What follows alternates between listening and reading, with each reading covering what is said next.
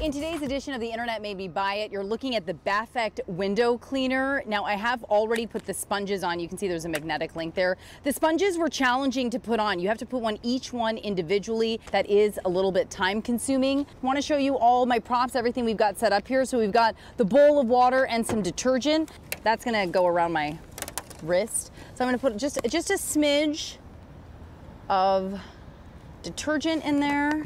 Dip the triangle sponges on both sides into the water fully. So here's the first one, and then I'll do the second one. Now I have to attach the safety rope to one hand, and it's apparently as simple. Oh no. Okay, hold on. Okay. These two pieces are going, oh, okay. So it attaches. It's got a little squeegee thing at the bottom here. So,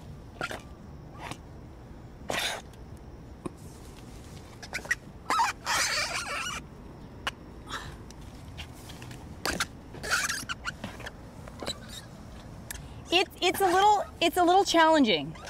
I'm just trying to see how I get the streaks off, but the problem for me is going to be trying to get it off. Oh, well, this is why.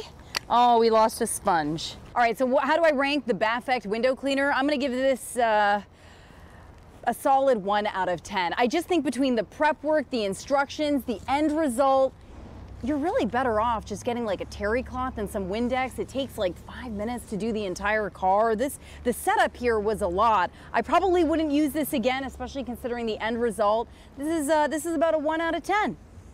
The Internet made me buy it. There's a sticker on here, by the way, that says, read that, beware of the hand. Oh, that could be dangerous.